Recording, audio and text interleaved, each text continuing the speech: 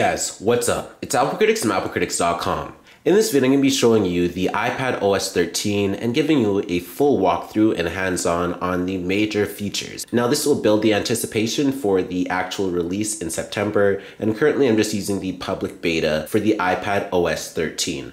So yes, it's now called the iPad OS 13, and it's no longer called iOS since the iPad basically has its own OS, and there's a lot of notable new features in this new update. So without further ado, let's go ahead and get this video started. So to start off, you're going to notice that the home screen is a lot different. So you're going to see that you have a widget right on the left here. So that's new, and there's no more spotlight search. So this is just one page. And if you want to do a spotlight search, you just simply swipe down, and then you'll see your Siri suggestions just like normal. And then you have some other Twitter notification as well. But once again, there's no spotlight page. So the home page is basically the last page of your device. And then once again, you can still scroll over to the right to see your apps. But for the most part, that is what's new. And what we can do with these widgets is actually scroll through them, and you can see all the news and all the information. And then if we want to, you can just simply press on the edit button. And once you press on edit, we can choose to have that view or choose not to. And then we can choose the arrangements of the widgets. So we have the batteries, the up next. We have the Siri app suggestions, the news, the weather, map destinations, and more. Then you can also add some widgets based on the apps you have installed. And you simply just hit the plus button. So let's say, for example, files, and then you'll see it'll be there. Then you can change the position of it by using the three lines right there. So that's all you have to do. And then you can hit done, and then you can see what it has to offer right there. So you'll see the new widget. Now, the main feature that will draw all the attraction is the actual dark mode that's now in iPad OS 13. So if you go into settings, you're going to see that the settings is now dark, and you can see it looks a lot better and it's a lot easier on the eyes. So to go into dark mode, all you have to do is go into display and brightness, and then you're going to see that we have light and dark. Then you can change it back to light. And you're going to see it's going to be back to normal, and it'll be pretty bright once you adjust it. So you can see this is what the home screen looks like now. So it looks pretty good overall. But what we can do is actually go back to dark mode, and then we can choose to make dark mode automatic. So you could turn that on. And then we have some more options for it. So from sunset to sunrise is when it'll be in the regular light mode. And then once it's after those times, so in the night, then it will be in dark mode. Or you can have a custom schedule right here as well. So that's really good. And it's just a nice feature that you can actually have a custom schedule for dark mode. So you can choose to turn that off. And then you can choose how long you want it light until. So you can see you can have it light until 10 p.m. or 9 p.m. or you can just change around the times right here. So that's really good. With iPad OS 13, it actually brings computer functionality to the iPad. So in order to connect external devices, you have to have the USB-C to USB-A adapter right here. It's only $10, and once you have it, all you have to do is just simply plug it into the iPad.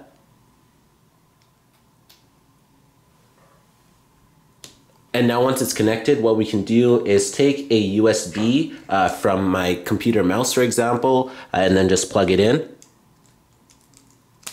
So you can see that the USB is plugged in from the mouse. And then here we have my computer mouse. So now what we can do is go into settings. And then once you're in settings, what we're going to do is tap on accessibility. Then we're going to tap on touch. And then once you do that, we're going to choose to tap on assistive touch. Then you're going to turn assistive touch on. And then once you turn it on, we're going to tap on pointing devices, and then we're going to choose USB receiver.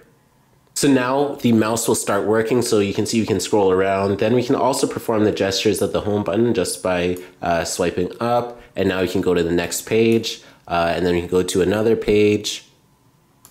And now what we can do is go into the internet, so you can see that it is working. And we can also scroll if we need to. Now what we can do is actually go back on into settings. Now under USB receiver, you can see that you have button 1, button 2, button 3. So under button 1, you can see you have all these options that you can attach to the USB receiver, so the mouse. Now you can also connect a USB to your iPad in iPad OS, so that's really, really cool. You just have to use the same USB-C to USB-A, and then you have the USB drive right here. So now what we can do once you have a USB connected is go into the File Manager app right here. And once you go into it, what we can do is take a look at some of the files. So I just have to choose my USB. So now what we can do is choose any of these files. So let's say, for example, this one.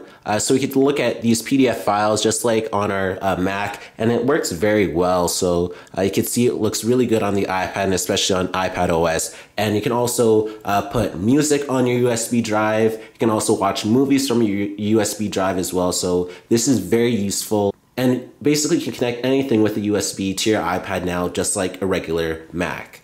So a device that you can plug in is a camera, and you can just offload all your images as well. So it's just really good that Apple opened up the iPad in iPad OS. Now, a new and improved feature would have to be the multitasking in the iPad OS. So let's say, for example, we're in Safari, and then what we want to do is slide up so that we see the dock. And then what we can do is open, let's say, for example, Apple Music. And then we just drag it into the right corner. And then you'll see a little window for Apple Music, and then we choose what song to play. And then we can also make it bigger by just tapping on this right here. And then we move it on over to the right.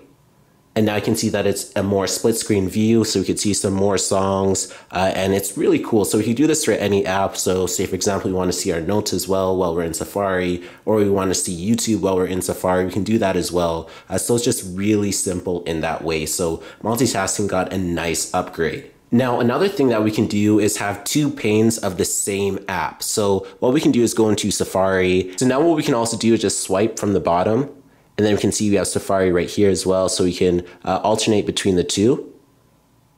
So another great feature involves two panes of the same app. So if we go into the notes, so now what we can do is have two panes of the same note, so we can just let go. And now you can see that we have one note on the left,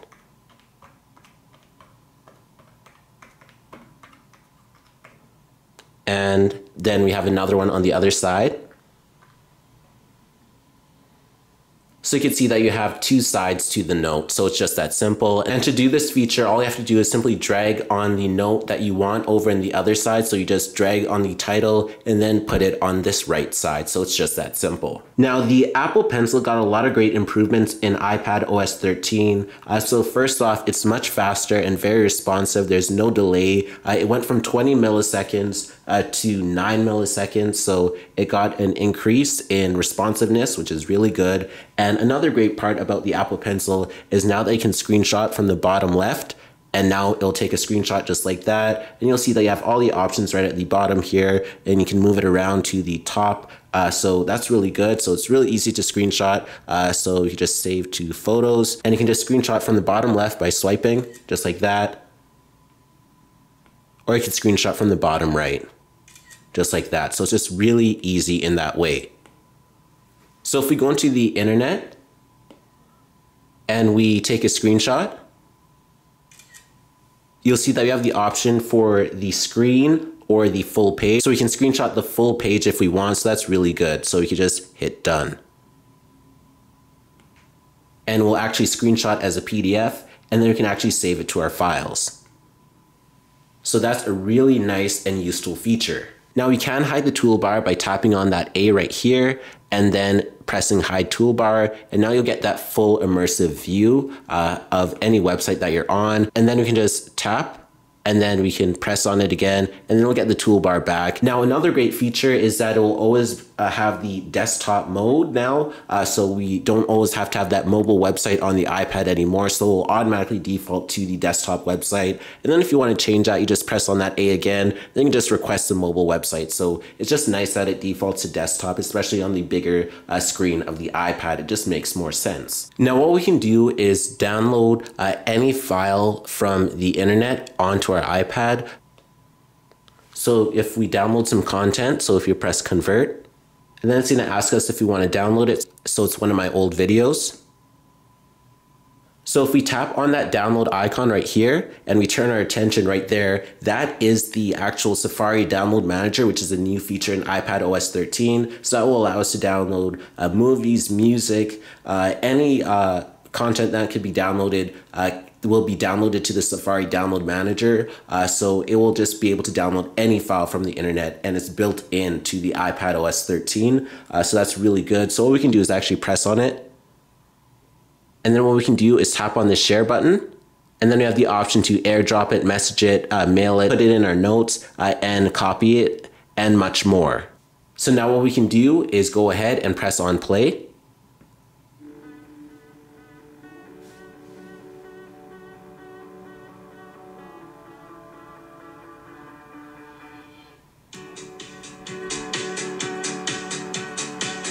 Hey guys, what's up? It's AppleCritics from AppleCritics.com. In this video, I'm going to be giving... So now what we can do is just press pause. So it was a video from the internet that was converted to audio, and it was one of my videos that I just uploaded. So you can see that it does work with Safari Download Manager most importantly.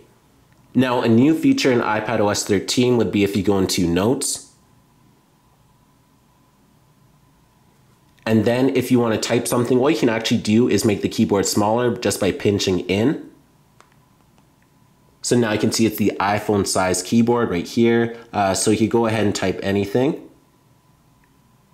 And you can see you actually do have that swipe keyboard now.